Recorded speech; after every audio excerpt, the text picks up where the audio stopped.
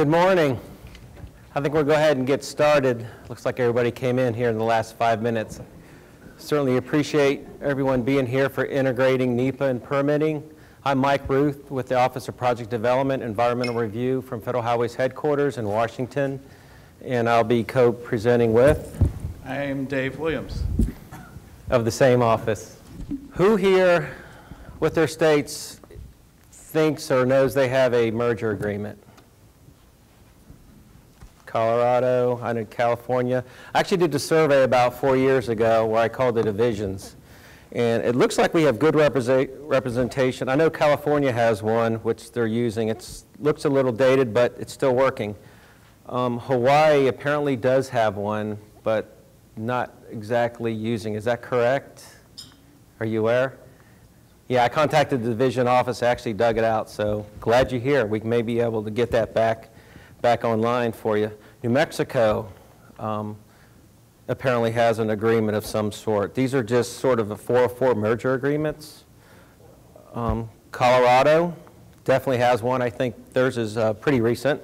Is that right, David? Right. Utah does not have one. Are they represented here?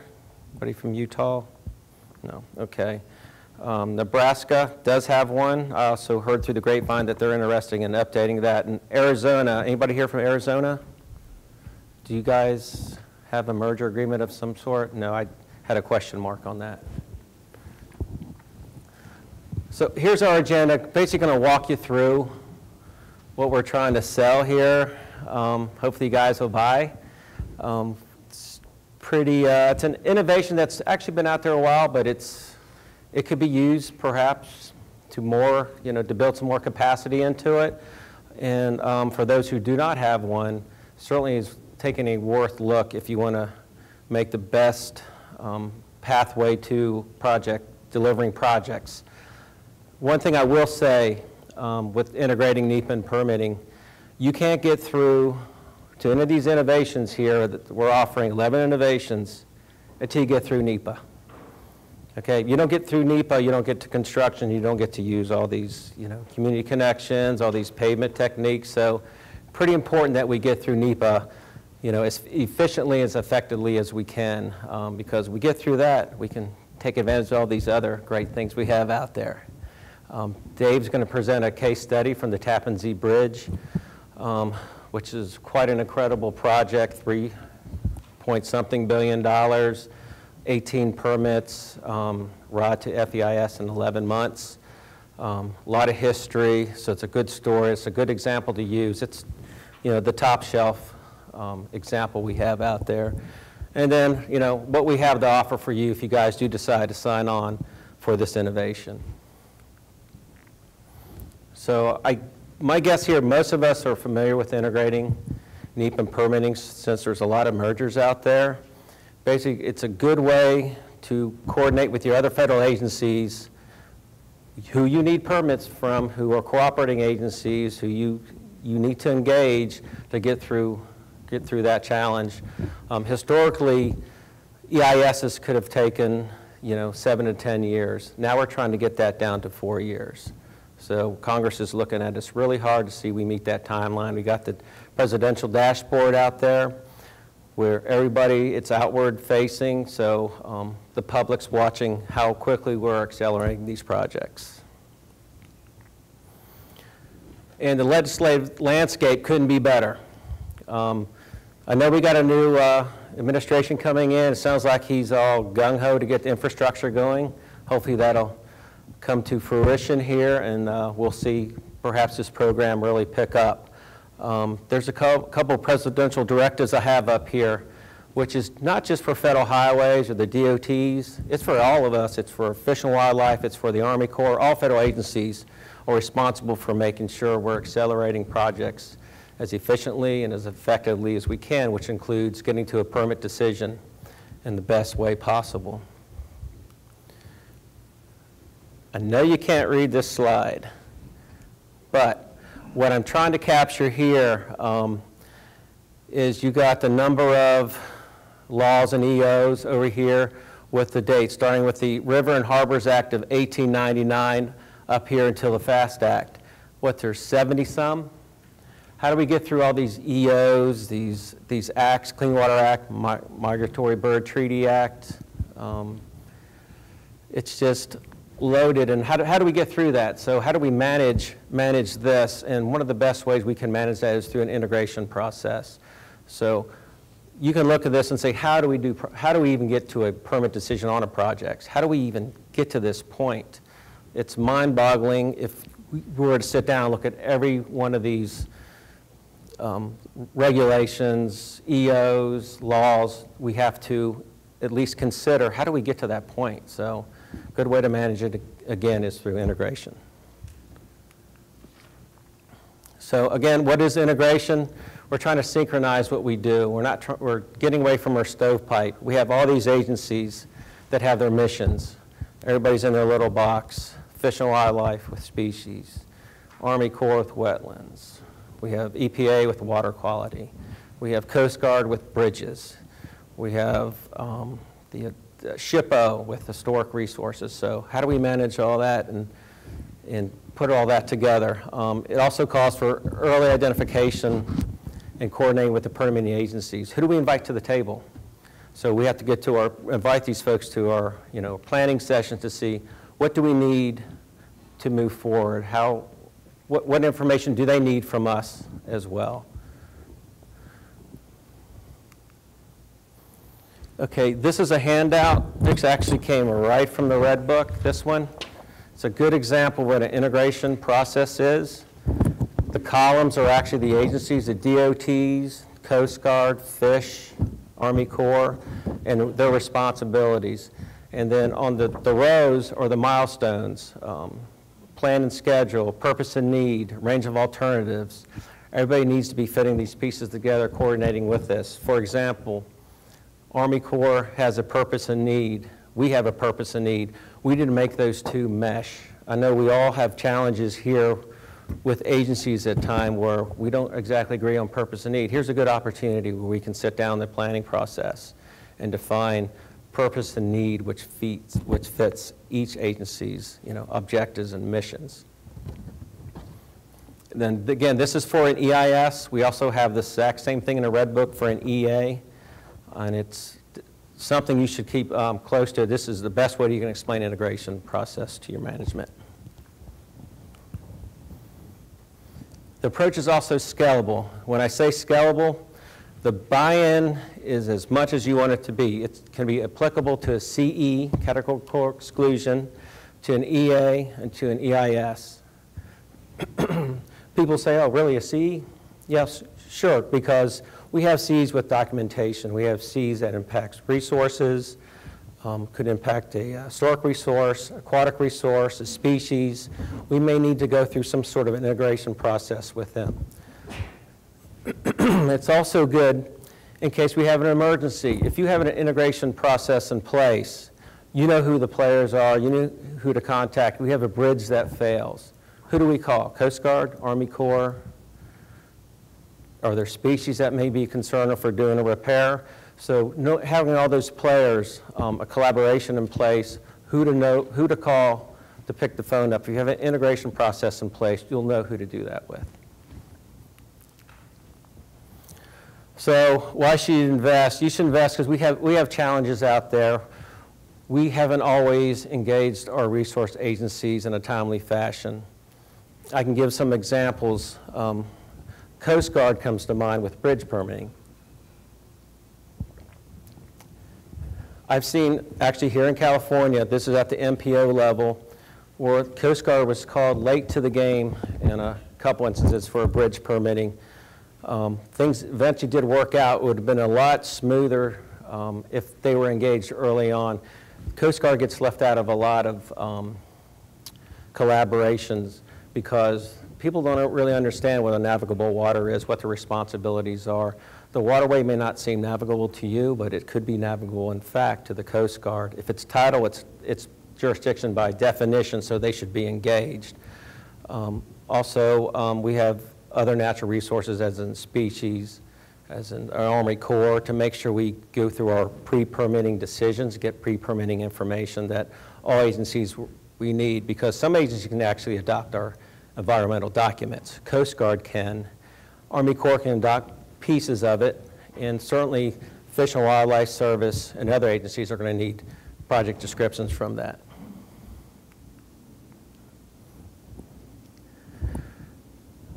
We have instances where we are advancing projects before they're ready. Could be because of funding.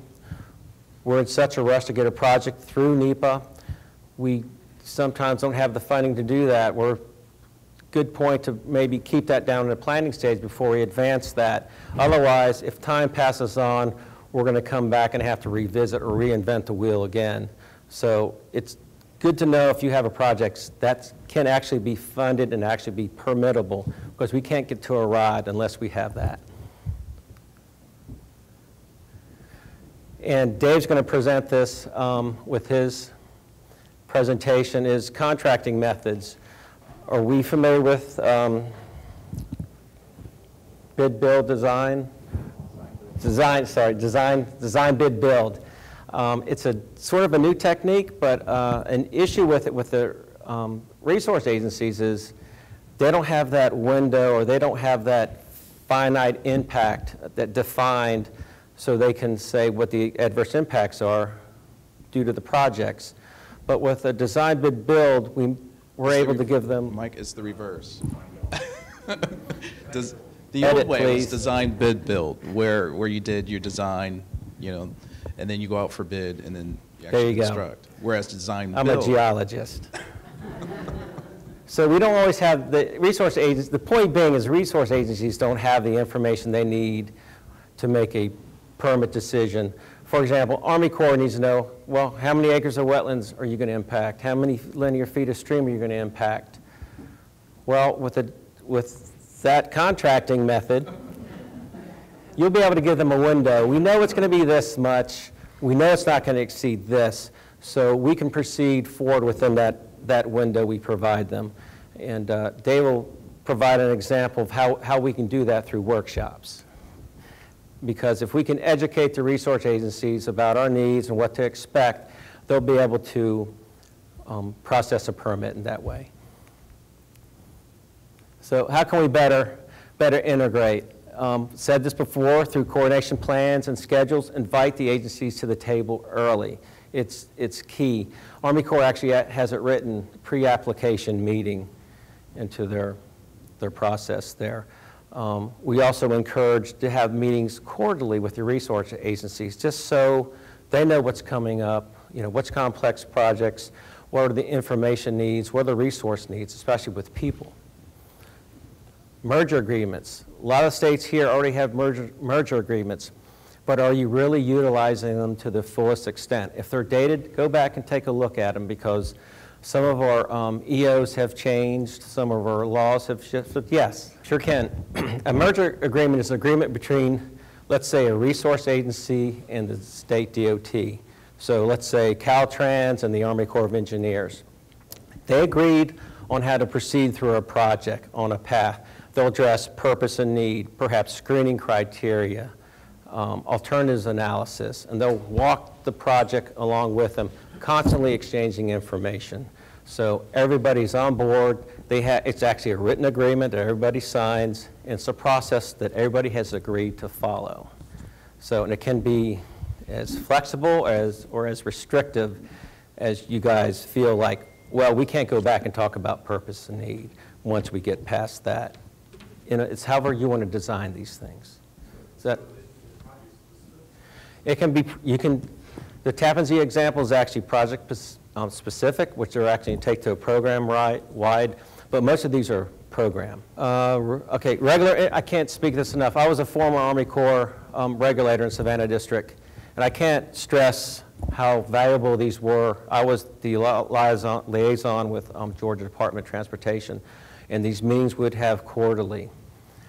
Were instrumental in getting projects through the permitting process. We would make, site visits. We go look at these sites. We look at different alternatives. And it's a good way to know who the players are. I know phone calls and webinars are great, but having a face-to-face meeting, hands down, is the best way to collaborate, if you can. I know some of these states out west are pretty big, and maybe that's a little challenging, but if you have that opportunity, certainly take advantage of it. All right, liaisons. Catherine Liller here is our national liaison with Fish and Wildlife Service. I work with her weekly on, programmatics or on projects of national significance, or if we have a challenge with a certain DOT, she's who I go through, and she can reach down through her folks. We also have these at the state level. Are people here familiar with the state level program? I would like to think a lot of the western states do have a liaison of one sort. You can actually use federal dollars to fund a liaison position with another federal agency. You can also use state dollars too. There's some state-funded liaisons out there. We have these with Fish and Wildlife Service, Army Corps. We have a national one with Advisory Council, like for SHPO, EPA, Coast Guard. We have a national liaison. So these are the best way. If you have a local liaison at the state level, you can actually set their priorities. You would do this through an MOA or some other sort of agreement. You have performance standards, expectations, what they're going to work on. They can't sign the work off. It has to be one level up, but you'll be rest assured you'll get your work in the door. You're not going to be put behind like everybody else. So that's probably the best way to accelerate your projects, is to fund one of these positions. We also have some web-based tools. NEPA is another one, which is now expanding. You want to speak a little bit on that, David? Yeah, NEPA is a way of processing your EAs and EISs, doing joint coordination. It's an electronic tool that we've developed and are right now actually modifying as a result of the input we've gotten. But it allows you to set up your outline for your EIS or your EA, have people comment and store their comments within the same system. And then depending on what you like to do or what type of comments you like to share, it allows you to share that with your other team members. And then, yeah, it's a good document review process. We also have a Red Book. Are we familiar with the Red Book here? There was a 1988 Red Book between us and several other agencies for merging 404 permitting and federal highway type projects. That has been rewritten in 2010. Catherine's one of the authors of it. I helped author it. It's available online. If you need a hard copy, I can get you one. But this is the how-to guide to synchronize or integrate projects. Chapter 1 actually takes you through it. We also describe how the liaison program works. We have templates in there. I think the Colorado merger agreement is actually referenced in there, a few others. So there's examples in there you can pull from. It's one of the best resources if you're considering improving what you have or, developing something from new. And it has something for everyone. I keep preaching this, something for everyone. You can do as low budgets as you want, or you can go all out. The expense really isn't that great to get these integration procedures in place if you decide to go that route. Also, we have available online is Ecological, which is this pamphlet here, Implementing Ecological, which is sorting to morph into something of its own. Can you speak to, there's a starter kit or? Yeah, we have an online website which we refer to the starter kit. It has a series of case studies, one of which we've done on CDOT, Colorado. Dave Singer helped us out. And then it also provides additional resources, such as explains each of the 9 steps of the ecological process. How do you bring people together to collaborate? How do you develop a regional ecosystem framework and utilize that GIS technology to contain that information? And how do we set priorities within that framework, that regional framework? So it provides a lot of information, step-by-step approach. It's also integrated, or we're starting to integrate it with our Plan Works tool, which brings in the planning process. How can we get people involved in the planning process, start to integrate some of that documentation and bring that into the NEPA process? We're also starting to integrate, and I'm going to stop here. I tend to be No, it's fine, David. We're also starting to look at programmatic mitigation, planning. As you know, the FAST Act allows for programmatic mitigation planning to be funded by planning dollars. So we're coming out with updating the ecological starter kit to include that information. How do we do this? When is it appropriate to do this? So. Thank you, and I'm going to turn over to you with the Tappan Zee example. Okay, so over time we saw we were focused primarily on single resources, doing things sequentially. Then we kind of got this push saying we need to do things quicker, faster, better, at lower costs. So what we want to do is kind of show you an example, Tappan Zee Bridge, that did that. It's kind of the Cadillac version. So here you have a bridge that was built in 1955. How old is it? 65? 57, I don't know. Yeah, it's over 50 years old. It can be considered a resource. Okay, so it's over 50 years old. It's the only crossing for 51 miles. So if you're trying to get in and out of that New York area, this is the only way to do it for 51 miles. It's a 3.1 mile long bridge, and it's twin span. So it's the major commute route. So that's kind of what we're faced with. Over time, we saw a 30% increase in traffic.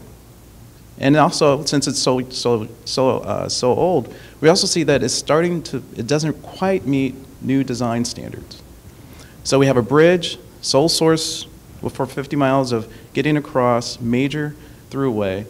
Capacity has kind of been reached, and we're also looking at design standards. So we have safety and capacity issues. You want to advance to the next slide? So we had to look at how do we do innovative contracting. We got a quick time frame. We got significant environmental impacts and communication. So these are the things that we started looking at in terms of advancing this project. We can't do the traditional design build. It takes too long. I mean design bid build, sorry. It takes too long. So let's start thinking about design build. Design bid build, we usually get to 30% design. We have NEPA completed. And with that, and if you're doing an EIS, you're talking about 7 years, right? We were given the responsibility of getting this done in 3 to 5 years. Constructed in 3 to 5 years, including NEPA process, right? So, yeah, we can't go through that design bid build. The significant environmental impacts, we have 2 endangered species here. We have sturgeon, 2 types of sturgeon, and Atlantic sturgeon, right? Atlantic and short nose. And short nose sturgeon. So we're going to have to do. Which one, Catherine? I don't know. Yeah, I think it's two species of sturgeon. So we have some serious consultation that we're going to have to do. And then communication. To make this work, we're going to have to get people on board early, quickly. And we're going to have some pretty solid decision making. So what we've done is design build, we got a quick time frame, we got significant impacts, we got to bring these folks together, we got to be able to get folks to decide, well, on our team that can make decisions right then and there as we need them. We want to be able to pick up the phone and say, hey, here's the issue, what do we do? Or here's the issue, here's our recommendation, and we need you to be able to make a decision. Next slide. You're there. Okay. So again, like I talked about, we did the notice of intent to record a decision in 11 months. We had to secure all permits within 18 months. And that's kind of, next slide. Yeah. Let me give a little more history on the Tappan Zee. The project's actually been around for a little while, so there was a lot of science behind it. There was a lot of impacts on fish, hydroacoustic studies done on the waterway. There had to be a lot of sediment testing. A lot of these pieces were front loaded, and that's what we're preaching here is front loading your project before you get to the NOI, because once you get to the NOI, that clock starts ticking, and then we have Congress looking at us. We want to make sure we're getting these things permitted within, or decisions and within 4 years through the EIS. And again, if you look at the necessary permits secured in have those permits in 18 months, there was quite a few permits to secure in that. And we know simply from doing a simple individual permit at the Army Corps, that can certainly take longer than 18 months or consulting with a resource agency. So if we front load these projects, we're certainly better off. So the 11 months credible. Yeah. But when was day one? If you were talking about all the front load breakout here. It would have went back several years because the project was, went through a tiered EIS approach. They pulled it back. It actually was a 30-some mile long project to begin with. They scaled it back just to the bridge. So there's a lot of science that happened beforehand. But even with that, because you would have to do those studies before, you shouldn't really go to an NOI till you have done your studies, so you know what you got, you know what you're dealing with. So, but the key is once you get to the NOI, that clock starts. So we had to bring everybody in early. We had to set up our cooperative agreements. How are we going to work together? How are we going to get decisions made in a timely fashion? And we need the commitment from each of the agencies that are on our team. And then who's going to be our point of contact, like I talked about. We had to square that out. That's probably one of the most important pieces here, because we don't want to call someone and they have to, hey, let me check with my supervisor, or let me check with our headquarters office. That takes time. So we need to make sure that the folks that were on the team were empowered to make the decisions we needed them to make. And then we had, as you can imagine with this type of project, we had tons of agency coordination meetings. And these took various forms, both in terms of in-person meetings, but also virtual meetings and conference calls. Again, we're concerned about speed. We also have to be able to communicate with folks in a timely fashion. And face-to-face meetings aren't always a timely way of doing that. So, and then we had a design build. Like I said, we selected the design build process for a few reasons. One, it reduced our schedule, risks and costs associated with design errors and omissions and transfer from owner to the design team. So there was a transfer and risk there.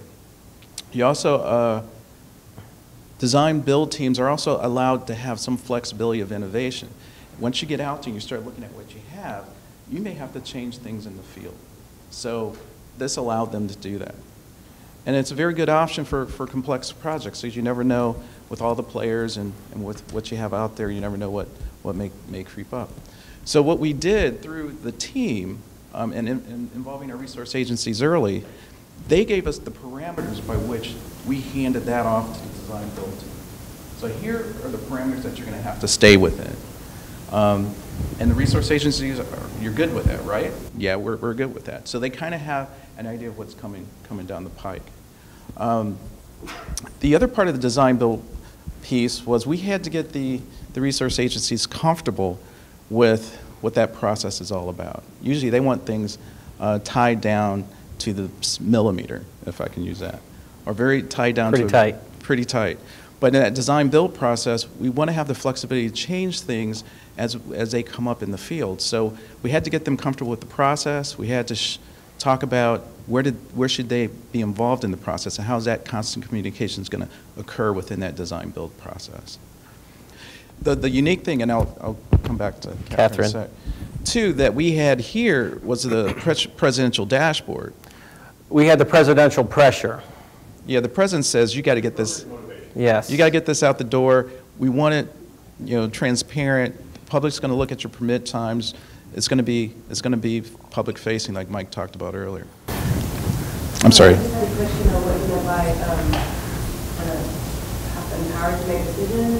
I mean, overall, like everyone agrees with the decision, or a specific? A specific agency. I mean, obviously, no disrespect to our agency partners, but I mean, everyone has a boss, and so you don't always get the person that can make the final decision on a thing involved in the projects, even though you have fairly significant.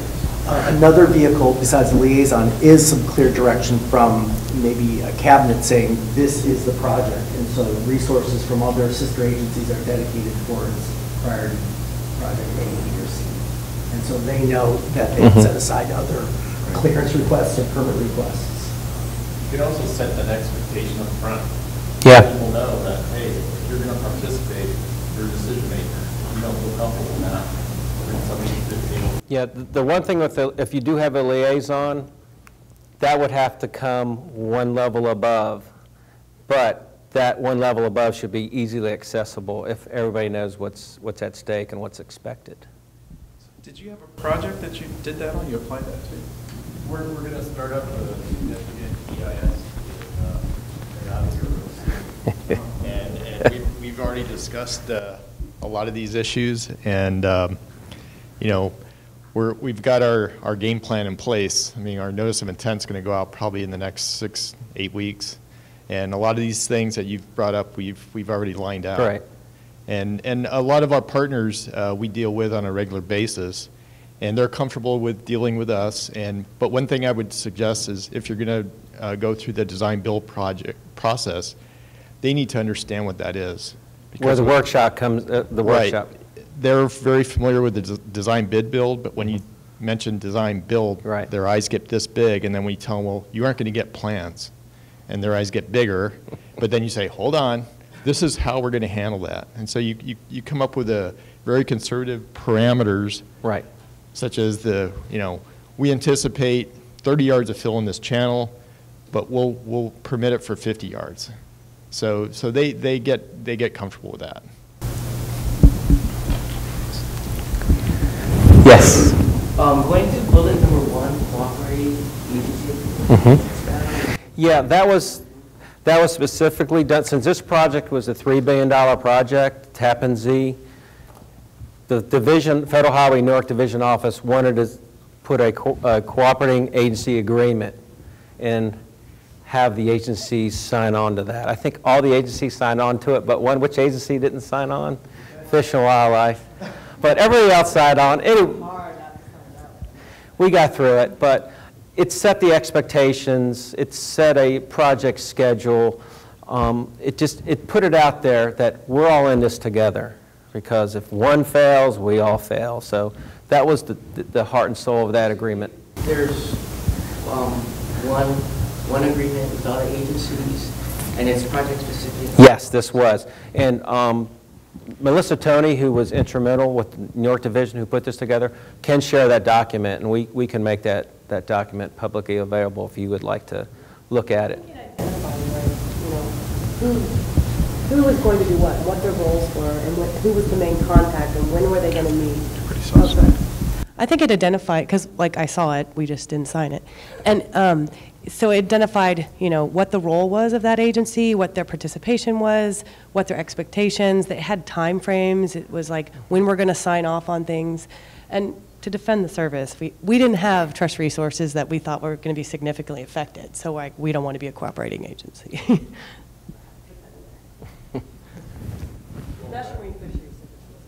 Going back to point 3, which I think is still the most important one. Right, empowerment. In its relation to the liaison agreements, whether you do it in 11 months or 4 years or 7 years, how do you maintain that consistency with that personnel? Our biggest issue is we'll set up the point of contact. They're empowered to make the decision, let's assume. Yeah. But they then move from Colorado to Georgia. How do you maintain that continuity with the project? Because a lot of times, let's face it, someone's right on board, we're moving along great, they take a job somewhere else, someone new comes in, and in theory, it should be a smooth transition. Seamless. But rarely it seems as that's Yeah, it comes to relationship building, not only, I guess, on the person-to-person, but agency to agency. And yeah, there may be a little lag time where you'll have to re-educate someone if that happens, because we all move around. Has anyone faced that problem? I've heard it. Well, we had so-and-so here, and then somebody else came, and now the games changed. So I've heard that before. So I'll use federal highways. I used to work for Washington State DOT. I worked for the division office and the resource center. And one of the things that's important to us is our internal points of contact. How do we maintain that same level of knowledge? Because you guys are asking us, hey, what's your opinion of this? Can we do this? What's the policy?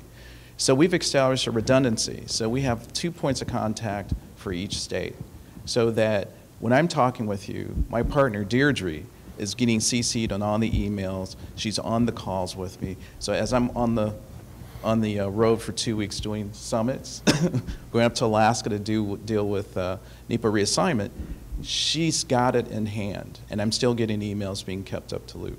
So part of it is developing a succession plan of sorts, a backup, building some redundancies, and setting priorities.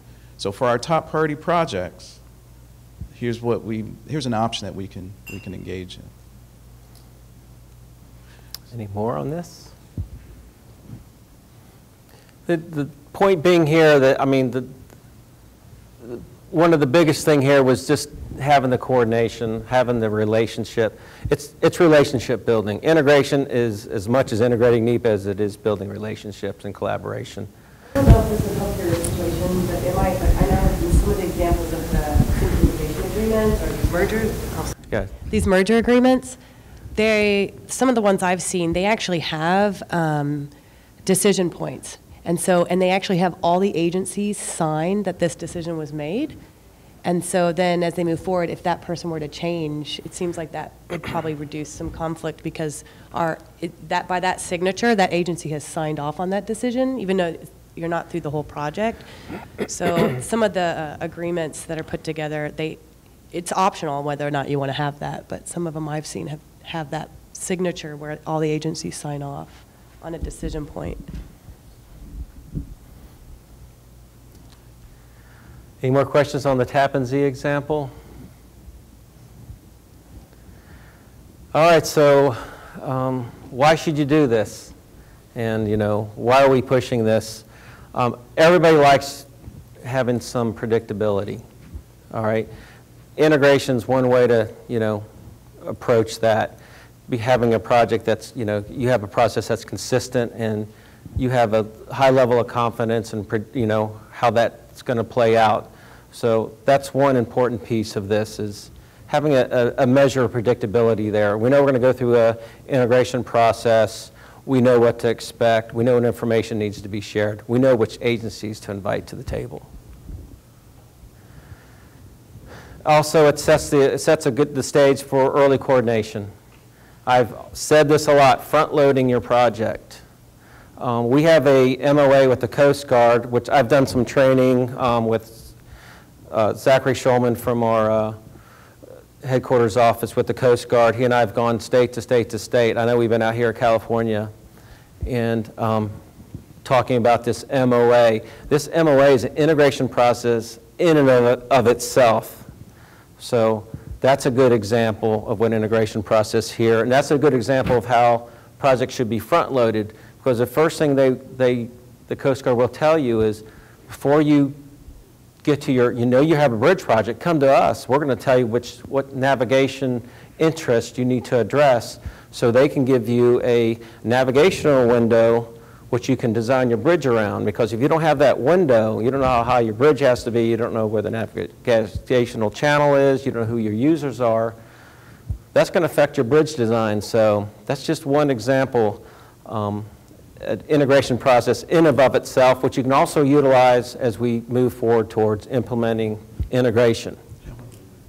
The other thing too, though, you can't just look at it as project development being isolated in the design/NEPA phase. You also have to look in planning. So you look across in the future at your program, and you say, hey, wait a minute, we have Atlantic salmon on 50 of our projects that are coming up in the next 10 years. Which an estimated cost of X per project. So can we engage the resource agencies so that we can develop a programmatic approach to dealing with these projects as they come out, right? So you have to take, when we're talking about early and continual engagement, it's not just limited to the NEPA process, but it's also looking at planning. Can we engage them in planning? Look upstream and seeing what we're going to be faced with. How can we get them engaged? Who do we need to get engaged? And develop programmatic approaches as well. And this is I'm showing my ecological background, as Dave knows. But anyway, I'll throw it back over to you, Mike.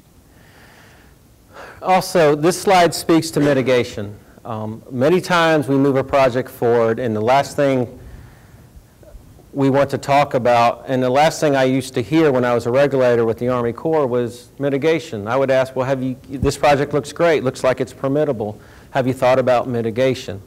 And more times than not, mitigation was one of the last things to consider. Everybody's so focused on getting their project, through NEPA, getting their project to the permit phase. You can get a conditional permit with a conceptual mitigation plan, but that's not going to get you the permit you need to build. So you need to consider your mitigation opportunities, and that's where ecological can help you. That's where programmatic mitigation planning can help you. So that's something that should be front-loaded as well. Where am I going to get my mitigation? If you're mitigation bank rich and lieu fee rich, you don't have a problem.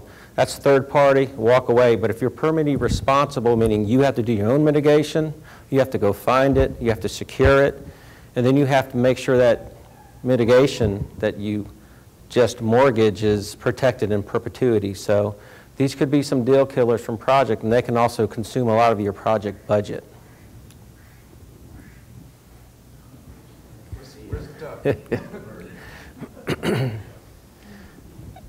We all know this. This is, if you have a coordinated process, you're going to have better environmental incomes. Speaking towards mitigation, you know where your mitigation is going to be. You're going to be able to exercise that to the best interest of the project and to the environment, and everybody's going to come out ahead with that, and the resource agencies will, look at that as a favorable. Also build some trust in there. If we have a good mitigation program with better environmental outcomes, that's trust building. One project that Mike and I worked on was it North Carolina or South Carolina? South Carolina DOT. South Carolina DOT.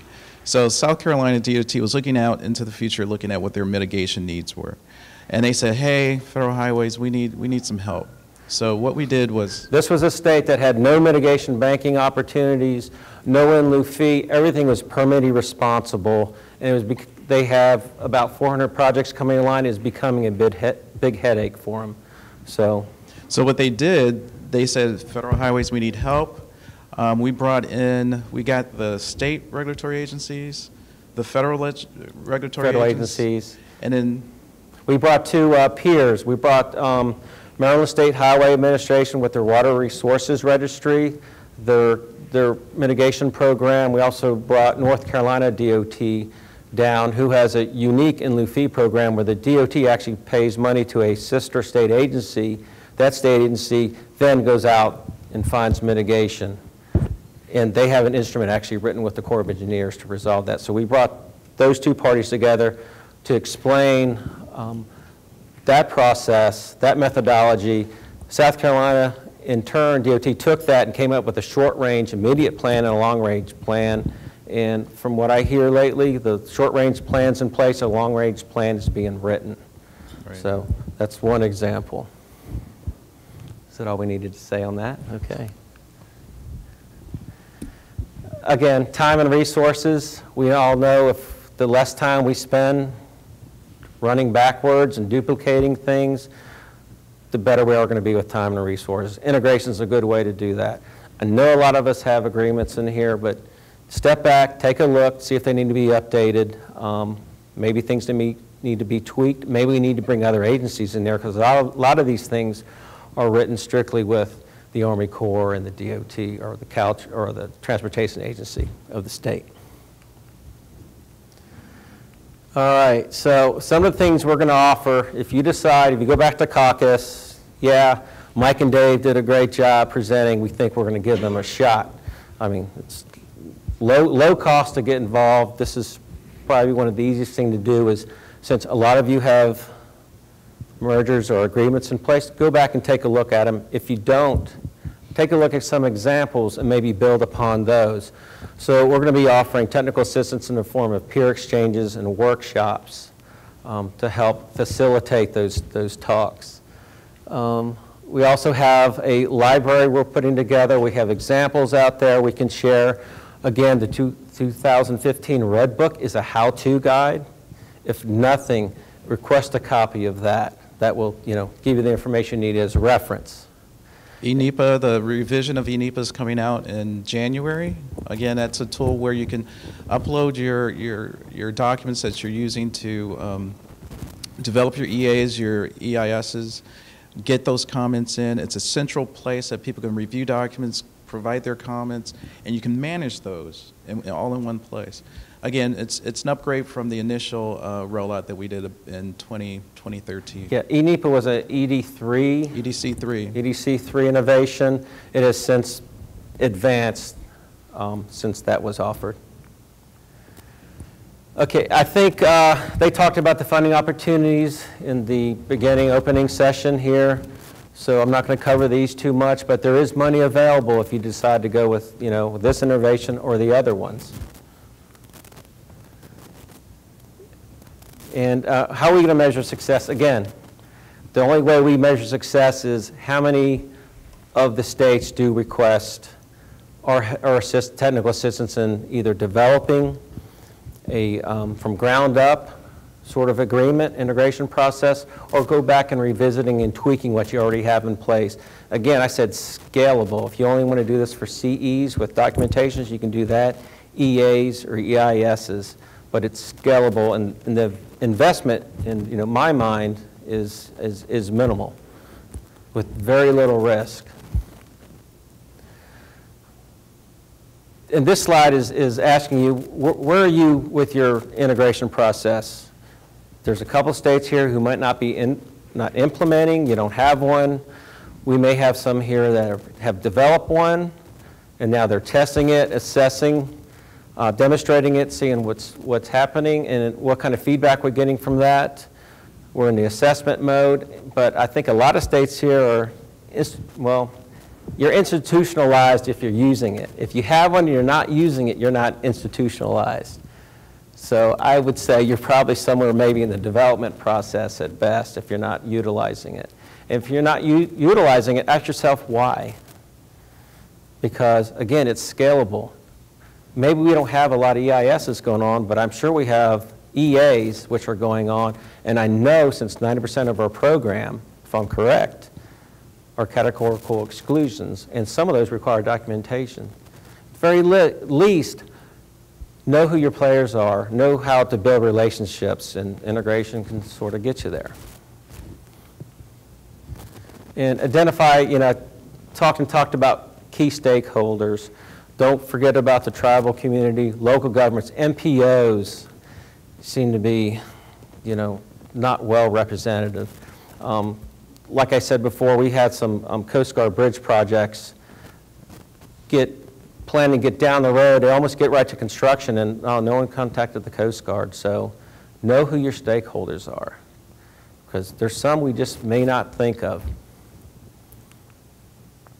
Again, some related, you want to talk about some of these, David? Yeah, and Ken? Ken Petty, our Director of Planning. Just want to point him out. You know, we have planning and environmental linkages. It allows you to bring in information from the planning process into the NEPA process. So if you're in the planning process, you've done your public involvement, you kind of evaluated some alternatives and whatnot, it shows you what type of documentation you need to do to bring that into NEPA. Ecological is kind of like that conceptual framework from which, in my view, from which here's what the landscape looks like. Here's what our potential impacts are on a landscape scale. Here's potential mitigation that we could offer, or where mitigation might be located.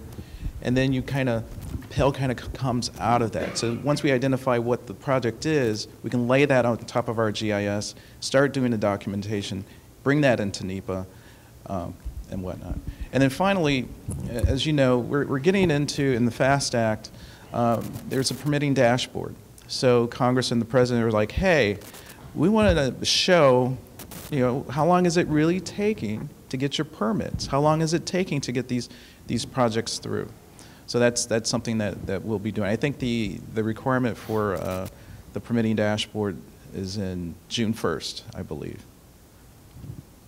So those are some new US DOT initiatives, and some are new and some are kind of been out there, but we're just kind of re-emphasizing them.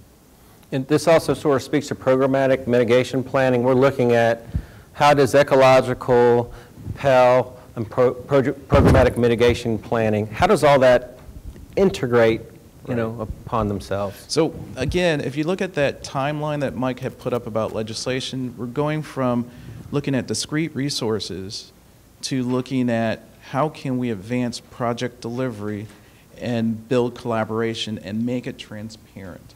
So that you see this huge evolution. So we need to get through the environmental process to get projects out there to help support the movement of goods and services and support the national economy, and we need to do that quickly. That's what the message that you see is being sent through the evolution of legislation and executive orders, and with a net benefit to the environment.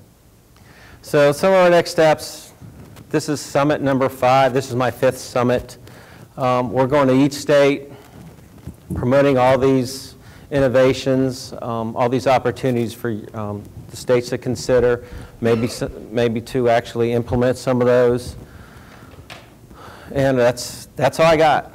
So if we have questions, that's kind of abrupt ending, but it's getting kind of warm in here. But we need the microphone, sir. Yeah, we're recording. Yeah, this is being recorded. I should have said that So before. anybody wants to ask a question, raise your hand. The question is, what's the impact of the NEPA process on locally funded projects? On locally, what's the question? Locally funded projects. I mean, how much of the NEPA process do they have to go through? They should if they're federally funded projects, they go through the whole NEPA process, whatever class of action that would be, CE, EA, or EIS. State funded only projects, that's separate. But I'll say this, if you want to use an integration process for state-funded projects, you certainly can, because there's going to be, if you have an impact to a resource, most likely, let's say 404, Army Corps is going to be your lead federal agency. My question was on locally, not non-federally funded. So is it like a regionally funded, sales tax funded projects? Mm-hmm. So you could still follow in my opinion, you could still follow integration process, no matter where the money or funding's coming from. Because you might still need a permit, okay. Yeah, because you're going to need something from somebody, most likely. And you would still, in California, you could probably talk to this, but you'd still need to meet your state if you have a state equivalent to NEPA.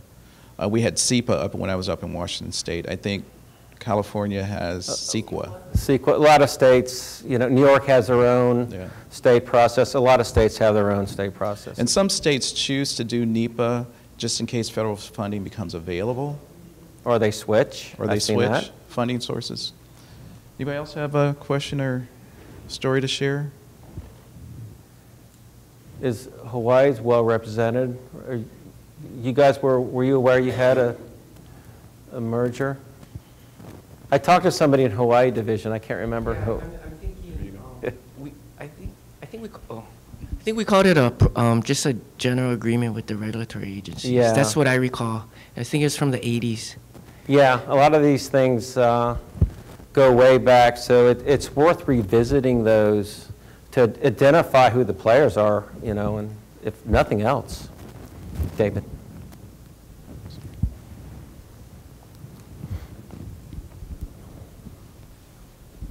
So as a county engineer, I oversee not only roads, but wastewater and solid waste and buildings. So for Hawaii, we also have an agreement with the Army Corps and our Department of Health. They have an agreement that the Department of Health does the clean water side for the Army Corps. So the 404 is merged into what we call a 104 for the Department of Health for the clean water side. And then we have fish and wildlife because we have endangered birds in Kauai. And then for just our own local money, we have our state, we call it a 343 EA process. Mm-hmm. So those agreements are working well for you? It works fine, yes. And right now, for myself, we have, I don't know if it's written, but we have a Tiger Grant. Yeah. We just got that, awarded that, and so, from the governor and our congressional delegation down, we cannot fail. So our mayor is driving it. So and with what I think's coming, with the big build-up to improve our infrastructure and bridges, I think you're going to be seeing a lot more availability to sort of get some projects going that perhaps wouldn't have otherwise. So maybe integrating can sort of help, navigate that. Dave or Caltrans, did you guys have anything you want to share with the group? We have been You have an older agreement, right? How old's your? Sure. The original, we called it NEPA 404 integration. Yeah. MOU. I think it's from the early 90s. Yes. And then it was implemented and some challenges noted there in the 90s. And so right now, I think it requires an EIS and 5 acres of wetlands impacts before it's triggered. Right. Because we were having so many challenges getting concurrents through from purpose and need through on smaller projects. So it's really only implemented for larger projects. That's a good point. When you write these agreements, you can have a trigger mechanism, therefore, EISs only, or EAs and EISs, or 5 acres of wetland impact, or 10,000 linear feet of stream. But you can also make them fit to whatever you want. So that's a good point. The other thing that I wanted to mention is we have interagency agreements with pretty much all of our resource agencies, including the California resource agencies, so like Coastal Commission, the Water Board. We have them with EPA, and it really has streamlined our process. But we in California, as some of you may know, have the double sword of having CEQA 2, which is much more restrictive than NEPA. So we have to work through that. So we've taken things that we've learned with NEPA and integrated them into the CEQA process too. Yeah. California also, I know you guys are after advanced mitigation, so I think that's becoming more and more a reality. We're trying to work to see how we can actually do advanced mitigation, because if you can do mitigation in advance, that's a big plus. That doesn't mean it's pre-decisional, because I think that was one of the arguments. Well, if you already got approval for your mitigation, then your project's going to be permitted. Well, not so fast. So the point being, it's not, even though if you're doing your mitigation in advance, it's no guarantee you're getting a permit. So we don't want to give the impression it's pre-decisional. When I worked in Michigan division, I was the environmental program manager there, and the Michigan State Department of Transportation brought in the resource agencies on an annual basis to talk about what worked well, what didn't work well, what's coming up, who's leaving. What are our key projects, priorities for the next year, but not only for the next year, but for the next 5 years. So got that discussion, got it on their radar screens, and they were able to start that dialogue. And if people moved, they were kind of made aware of it as much pre-notice as they could have and whatnot. But those are just some low-hanging fruit techniques that they were using. In Nevada, we've done the same thing. We have an annual resource meeting. And, for the DOT, we pretty much tell them what we have coming down the pipeline. We give them as much information as we know about our projects, and in return, they tell us about what they have coming down the pipeline. It works out really well. It allows them to anticipate what we have happening, and then it lets us know that, oh, like you had mentioned, so-and-so is leaving, so now we have to start reaching out to different personnel. I wasn't a big fan of it initially because it was a big issue on coordination, getting everybody involved. But it requires some effort. Yeah, but the byproducts are well worth it. Nevada had an interesting project, Boulder City Bypass, with a naturally occurring asbestos.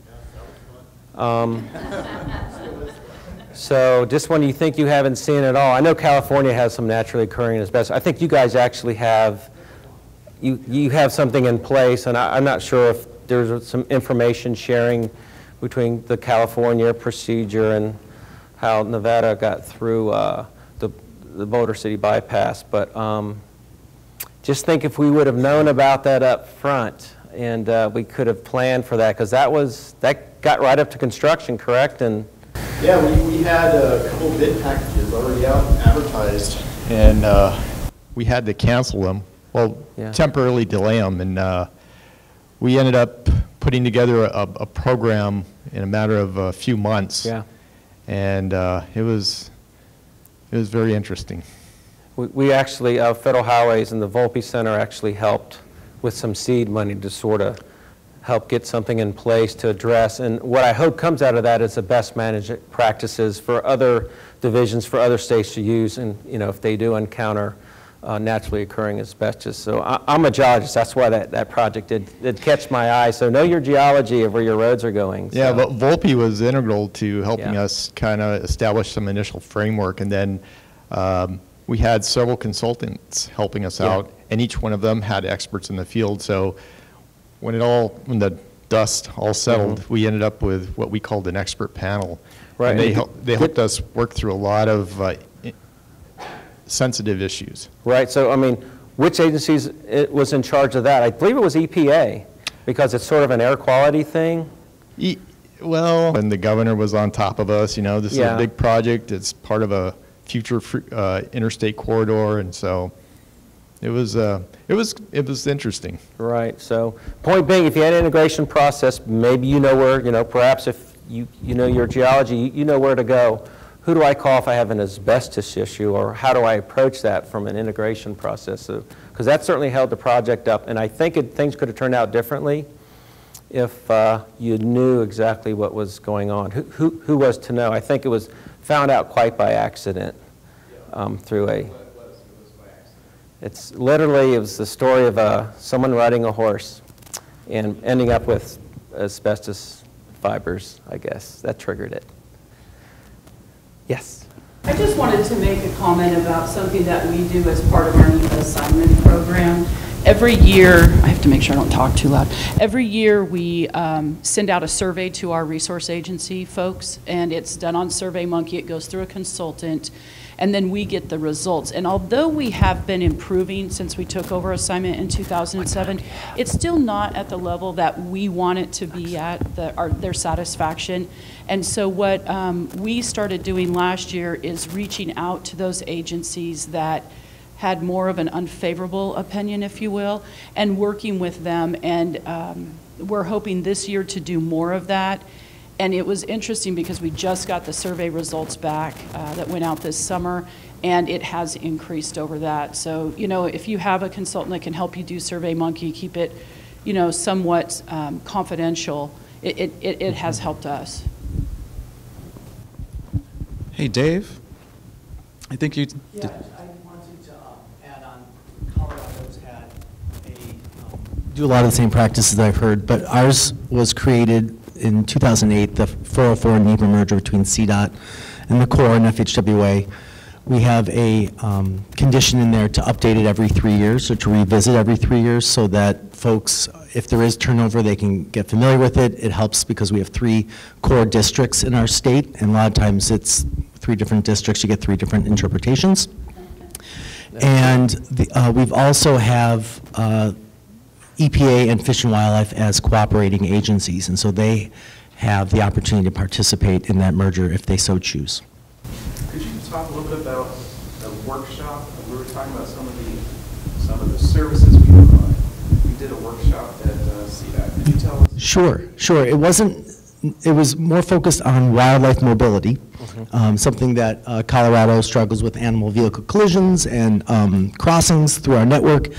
And so Mike and Dave's team came out and helped us put together a 2-day workshop where we brought in sister agencies, nonprofits, academia, so we can kind of a community of practice, learn a little bit more about best practices that are happening throughout the state, throughout the country, and then kind of develop an action plan on how we can take some of these practices as a DOT and integrate that into our program. It was a very helpful experience.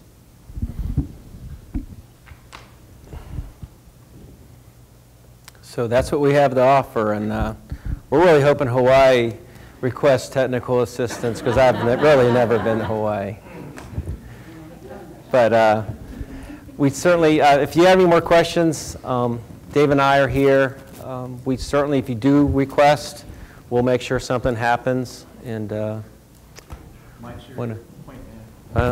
information's up there. I have some business cards if you want it, but I certainly do appreciate everyone participating, because it doesn't go well unless you guys participate, and this is one of the better groups. I certainly appreciate all the knowledge shared here, and there's a lot. So thanks again.